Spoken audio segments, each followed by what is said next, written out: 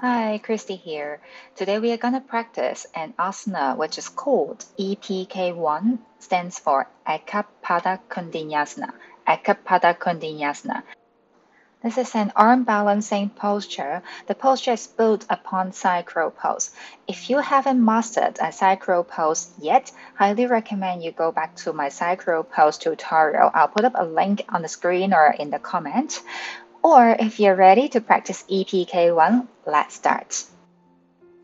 Let's take a look at what is EPK1, how the final shape look like.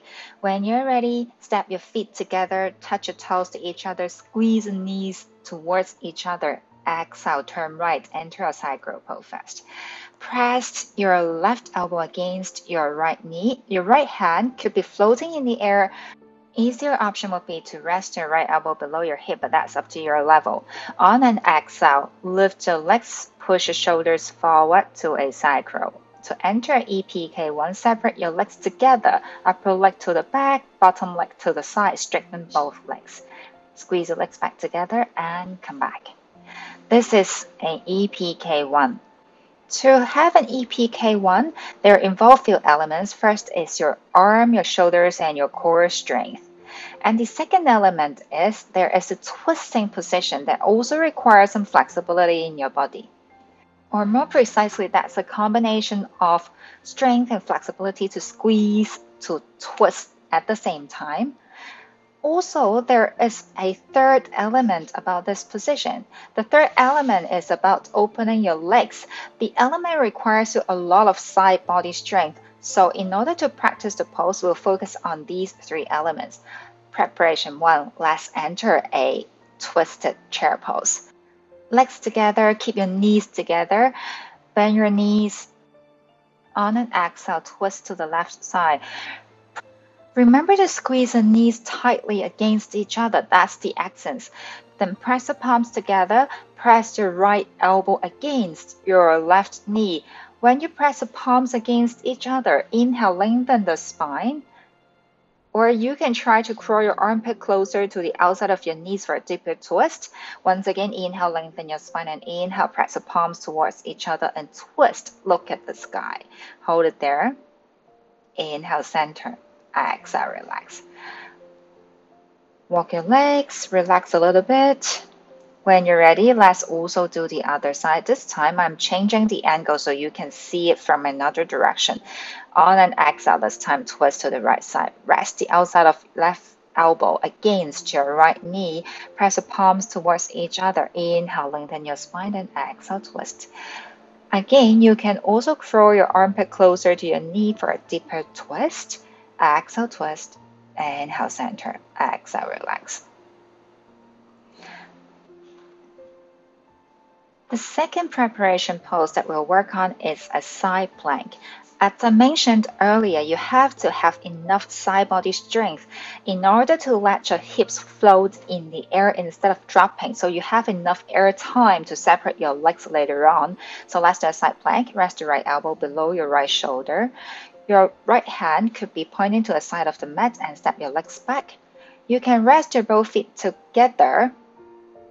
Exhale, push your hip towards your palm. And exhale, push your hip towards your palm, towards the sky. One more time. Exhale, push. Exhale, one more time.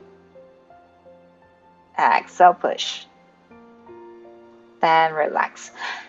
Indeed, this pushing position is leveraging your side body muscle in order, so that's why you're working against the gravity to push. Let's also work on the other side. Rest your right hand next to your right hip and exhale, push your hip towards the sky. One more time, exhale, push.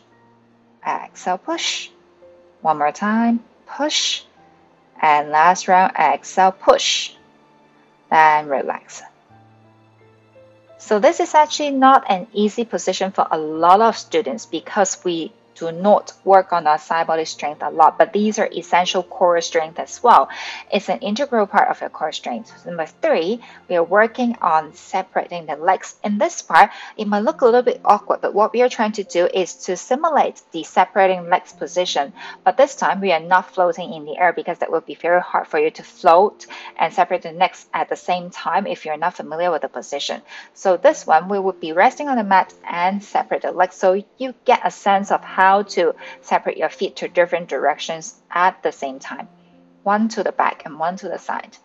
So the position would look like you are resting the side body of the right thigh, the side of your right thigh and right hip on the mat, and turn your left palm, your left wrist to rest in front of your right knee, and your palms will be on the same line. Rest your right palm on the same line. Exhale, lean your shoulders forward, bend your elbows. This looks like a side crow. Then separate your feet. Top leg to the back and bottom leg to the side. Remember, both legs will be off the floor. I mean, both feet will be off the floor. Inhale, center, exhale, relax. By lifting your feet off the floor, basically you're exercising the muscle strength of both legs. Because when you straighten your legs, you're exercising the side body muscle, and the bottom leg, you're also working on your quads muscle in order to straighten the leg. So these are how you try to familiarize your body muscles and movements in a simulated position. So the other side, this time, the left leg side of left legs on the mat, and your right wrist against your left knee. Exhale, bend your elbows and shoulders forward. Extend your upper leg backward and bottom leg to the side. Keep both feet off the mat. So keep your muscles really active, your feet off the mat. Inhale, center. Exhale, relax. So these are the separating leg position. Then now let's try to enter EPK1 together.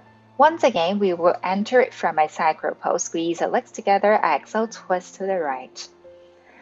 Press your left elbow against the outside of your right knee. Crawl your armpit closer to the knee, your palm parallel. Exhale, lean forward, bend your elbows. Lift your legs, side crow. When you're ready, separate your legs at the same time. Keep pushing the floor, lifting the hips. Lift, lift, lift, and straighten the legs. Inhale, center, exhale, relax. So the hardest part in the EPK1 is to keep your hips floating in the air. That relies a lot on how you press the mat and lift the hips at the same time. That is the side body strength. Hang in there, we still have the other side to work on. But before that, I want to emphasize that for every posture, try to extend the duration to, say, for example, like 5 breaths. Maybe at the beginning when you practice, you start with 1 breath, then 2 breaths, then 3 breaths. But keep it up. So let's work on the other side. So this time, squeeze the knees together and exhale, turn to the left. Rest your right elbow against the left knees, palms parallel, shoulder width distance apart. Exhale, lean forward, lift your legs for side crow. Separate your legs together. Inhale, center. Exhale, relax. Once you master the side crow pose, there are a lot of other poses that we can work on. Say, for example, like fallen angel pose. This is a pose that I will teach you in my next tutorial.